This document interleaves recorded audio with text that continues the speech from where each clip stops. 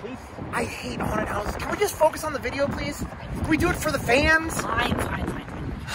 Well, we're here at Shadow's Edge, and we're kind of hoping we can get a hold of Jeremy Lubash tonight, and we know he's working. We have a lot of questions for him. We haven't spoken to him really since they canceled Now TV on October 5th. We're really hoping we can talk to him. And God, it gives me the creeps. Chainsaw's going.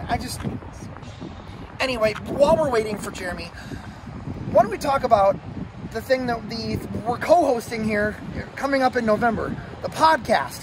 So I'm hosting it, you're co-hosting it.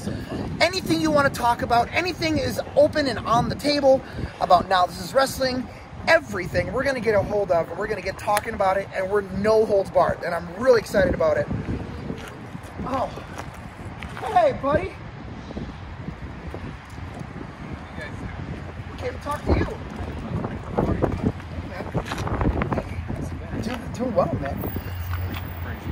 Sorry to bother you at work. I know you're really busy, but we really haven't spoken since October 5th.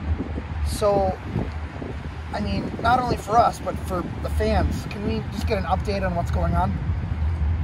Yeah, I mean, I'm going to keep it short and sweet just because, yeah, we're busy. And, I'm not 100% ready to talk about things. But yeah, I will tell you, yeah, it's no secret. I've ghosted myself on social media from you guys. I mean, not answering text messages or anything like that.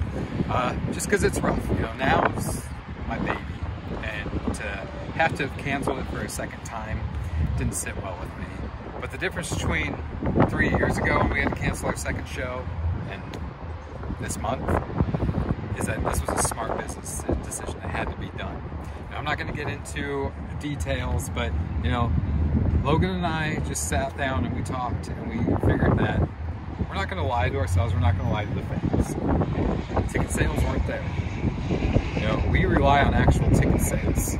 We don't rely on giving away our front row and part of our second row to mainly sponsors or to family, friends, or discounted prices. We're selling them to people, and sales weren't there. So we had to make the smart business decision to cancel the show. Now, with that being said, a lot of people think Now is dead. You guys may be thinking that too. But I can tell you right now that Now is not dead. In fact, it's far from dead.